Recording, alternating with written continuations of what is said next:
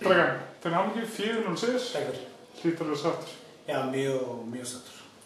4-0 sigur, búinn að klúra viti, búinn að klúra 5 dauðafæri ekki mútið markmann. Ég mjög ánægður.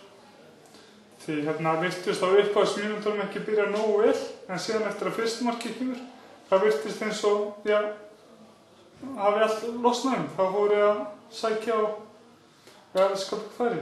Já, það var eins og búinn að sjá að það kom svolítið mikið rigning í byrjunum og það var pínu erfitt að halda bolta, svolítið mjög blautt en nú leitur við skorum fyrsta mark, það kom inn bara allt. Og eftir þetta, það var aldrei spurning. Þið sóttu alveg þvílíkt mikið í síðari hálfleik, klúðurinn alltaf nokkur færum. Ertu sáttur með síðari hálfleikinn? Já, ég ánægður með síðari hálfleik.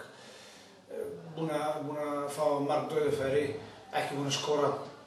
Þetta annar spurning en búa færi, þetta mikilvægt og ég mjög ánægður. Með sigrinum í kvöld, þá haldið áfram press á val og blikana. Já, okkar markmið eins og við búin að tala fyrir mót að gera betra enn í fyrra.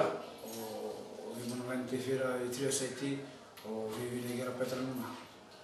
Hvað þetta betra kemur í ljós eftir mót. En ég veit að við býða Breiðablik og Val og spila í kvöld og samtidig hvernig fara þennan leik. Það svona heilt yfir í kvöld sáttur? Já, ég sáttur. Við búin að bæta svolítið, búin að spila betra en móti KR. Við gáum ekki markfæri eins og búin að gera móti KR. Við búin að tala fyrir leikurinn í klefa og stelpur búin að standa alltið og ég mjög ánægður. Takk. Bojana, 4-0 victory. Are you happy? Well, I'm very happy with the victory. I think we could have done it much better. Not maybe the playing wise, but we should maybe cleared more of the chances. We had many chances, and 4-0 is a little unrealistic for how many chances we had in the game. So I'm very happy with the victory. Three points, 4 goals, and just you can't be less than happy with that.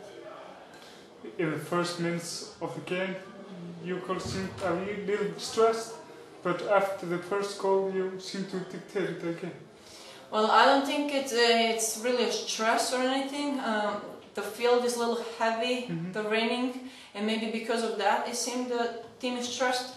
We had the chances right on the beginning of the game, and then they had another chance with my mistake, and they didn't score as well. And we got back the ball again, started playing, scored a goal, and then we just continued.